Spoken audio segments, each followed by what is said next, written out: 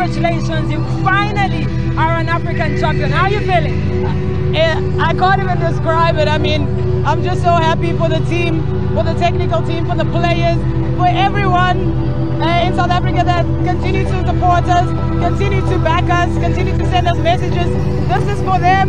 This is for everyone in women's football that have tirelessly worked towards this goal, and we finally did it. It was a team performance.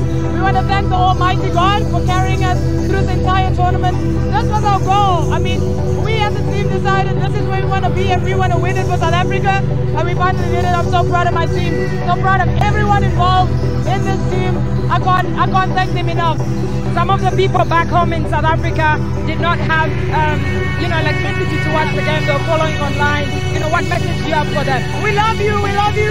We're so proud to be South Africa. We're so proud that we can go out here and make the country proud and put smiles on the faces of the people of South Africa. That was our goal coming into the tournament, and we finally did it. So thank you so much. We love the people of South Africa. We always play with our hearts on our shoulders, and we know that the people of South Africa are always backing us.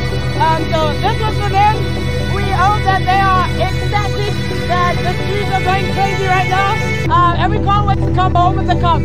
You played 6 games and won all of them. What message does that say about Banyana Banyana? We are resilient.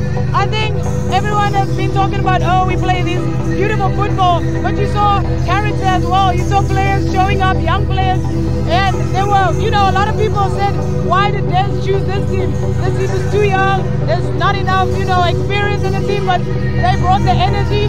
The experienced players stepped up to another level, and we guided this team to victory. So everyone played their part, and we're just so happy that we can bring this cup home finally to South Africa. Well, you say that I should pinch you just before we went live. You want to... Okay, I'm pinching you. You're an African champion. Thank you so much. Thank you so much, Jermaine, and congratulations.